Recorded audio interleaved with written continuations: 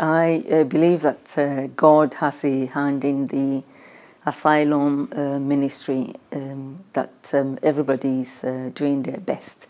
Yeah, I never ever thought that I would ever be involved in a work like this, working with people from around the world and sharing Jesus with them in very, very simple ways. We may only see them on a Monday, but you get to recognise faces even if we don't know all of the names of them, because there's so many to remember. But yeah, it's just a way of us showing them love and getting something in return, friendship of them. It was just 2 years ago we were doing a prayer walk round Stockton, and a group of new asylum seekers came into Stockton. It was the day that they had arrived, and they met us outside of the church, and they came round Stockton with us. And of course I got very friendly with one of them. It was just as if I was like his mother. We linked each other around Stockton. I told him a bit of the history of Stockton. And he was already a Christian, but looking round all of them, we can see that God has got him, well, it's the prophetic word coming to pass. So God had his hand on their lives, and little by little, and group by group, they're all coming to know him.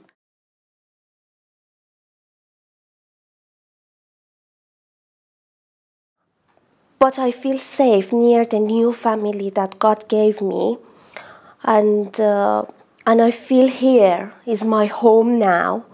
And if I was a part of this Christian family, I wouldn't feel like this. I would be scared because of my situation.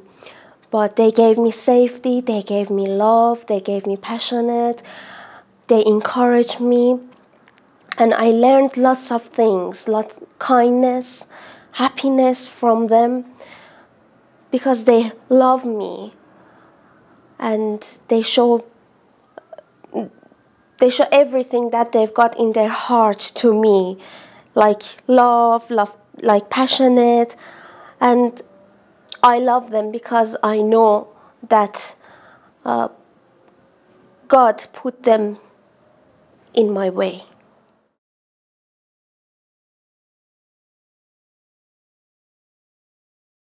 We have about 50 volunteers who are involved in the drop-in, and that they're all people who are kind of just really enthused and available and just enjoying working in this particular setting at the minute. It was on a Monday at the mixed drop-in when a lady came in for the first time, and I was sat on the welcome desk, and I said to her, "Which country are you from?" And she said, "Uganda." And I said to her, "Oh, Uganda's a lovely country. I've been to Uganda 5 times." And her face just lit up, and she said, "You've been to Uganda?" And I said, "Yes." And that was it. That forged a real bond between me and her. And she's become a good friend. She's a lovely lady. And just the fact that she knew that I'd been to her country and seen what it was like, and that groups from the church here still go out to Uganda to help people in her country, was really, really important to her. It's been a real privilege for me in particular to get to know one of the young people, the daughters of one of the asylum-seeking families, and hear her story, and seeing how she's come from Iran with no English, from a different culture, and seeing her embrace British culture and become a Teessider, really. She now speaks English brilliantly with a Teesside accent, and just seeing how things have happened for her and the joy as they were given their right to remain here, and the difference it's going to make to her family, but the struggle that's still ahead for them. It's not all clean, sort of plain sailing once that is actually granted, but it's been a real privilege to work with her.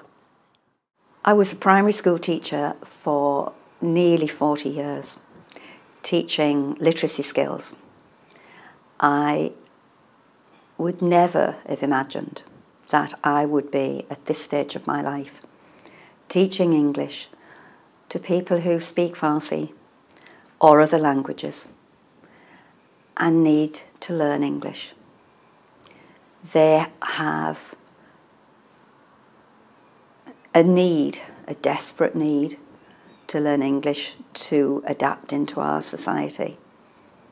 And from the way in which God has moved into my life and given me the opportunity to do this, and shown me that we have this opportunity to meet many people and touch many people's lives.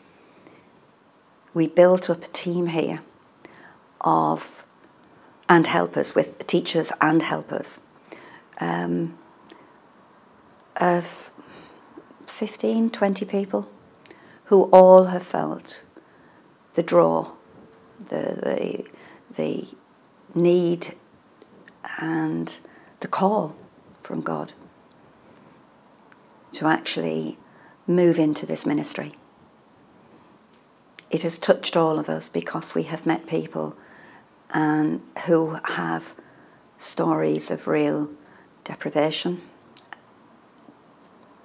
But the blessing has been to watch them gain the skills through these classes.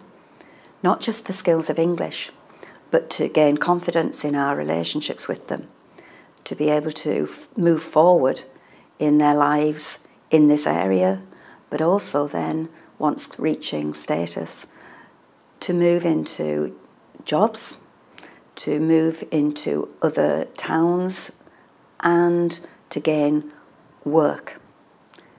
All of this coming from God's prompting, God's touch upon our lives, which we have been blessed beyond measure within this ministry.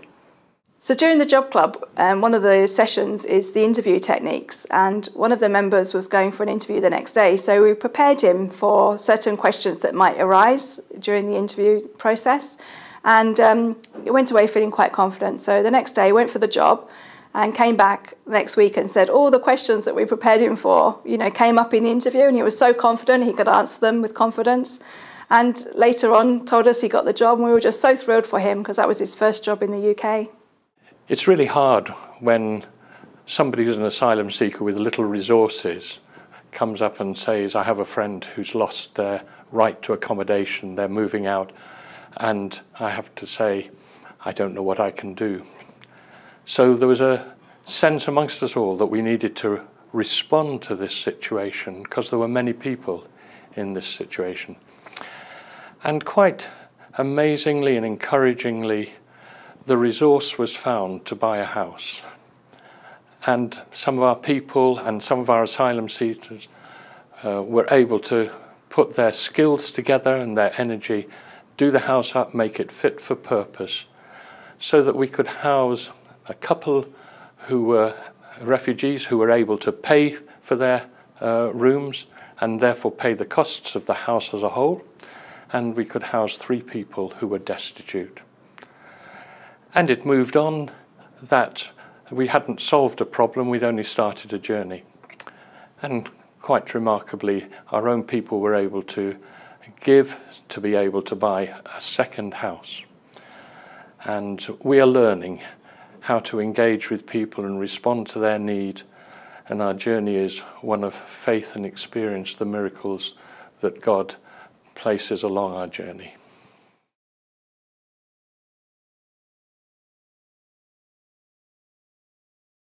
I am born in a Muslim family. After that, I know Jesus when we came in UK, and I gave my life to Jesus. I'm very happy about it, and I evangelize many people, invite them to church, and I'm very happy about it because it's a new life for me and my family. And I think I'm born again.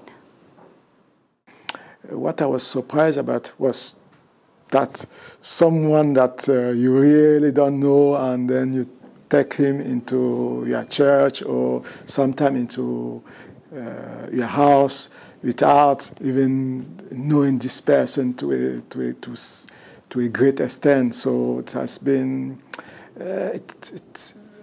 I'm amazed by that, but I always knew that the church would be welcoming anyway. So.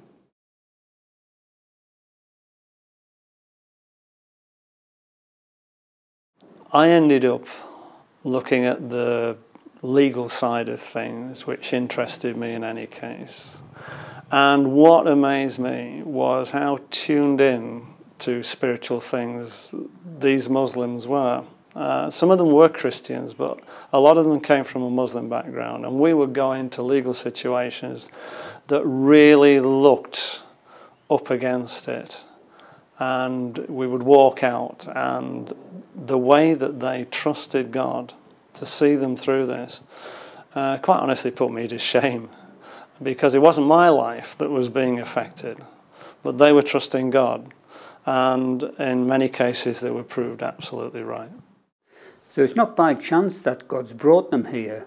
It's part of the journey in their life, and they arrive here, and God's brought them here, and part of the journey, it's a miracle that they've survived the journey, that they've come here, and the difficulties that they've been through, it just touches your heart so much, you know, when you listen to the stories of what's happened to them, and the fact that some of them have almost died on the journey. In fact, some of them have died on the journey. I can tell you stories about a man and his 2 sons, and only the man and his son arrived here. The other son is lost, is gone.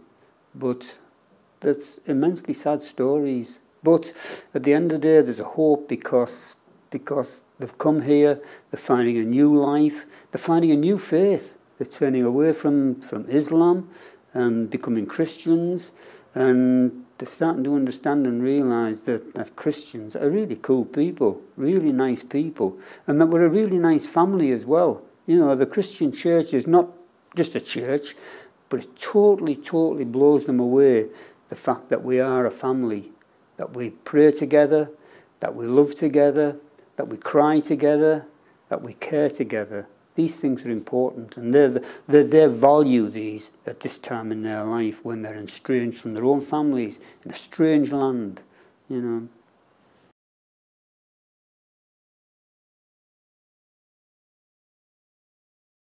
Well, my attitude is that many of the people we're working with come from an Islamic background.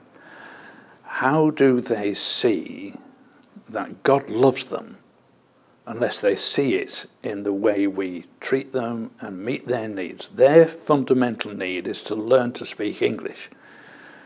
They're coming to a Christian church where they're seeing Christians who care for them, and the way I care for them is to try to teach them English. And I'm unorthodox in the way I do it. Sometimes we're a bit noisy. No, often we're a bit noisy, but it's hugely fun, and they leave knowing that they've had a good time. I've had a good time, and they know they're safe.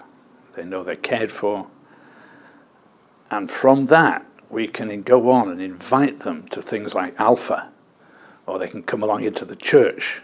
I've spoken to a Muslim lad who's since become a Christian, who said when he came into the church, he was frightened because he knew what would happen if a Christian went into a mosque. And the first thing that happened was someone went and sat next to him and started talking. So we need to show these people that they're loved, cared for in practical ways, and their great need is to learn English.